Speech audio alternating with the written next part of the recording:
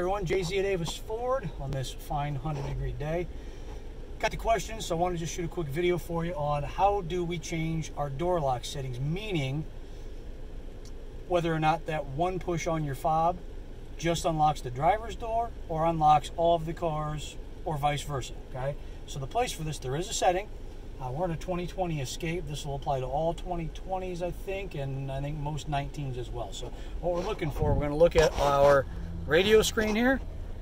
We're going to go into our settings menu, and in our settings menu, we're going to go to the vehicle piece, scroll down until you get to locks, and then under the locks, we have a remote unlock line, and this is going to be where we can choose whether it does all doors on one push or just the driver's door on one push, and you would have to press again to get the rest.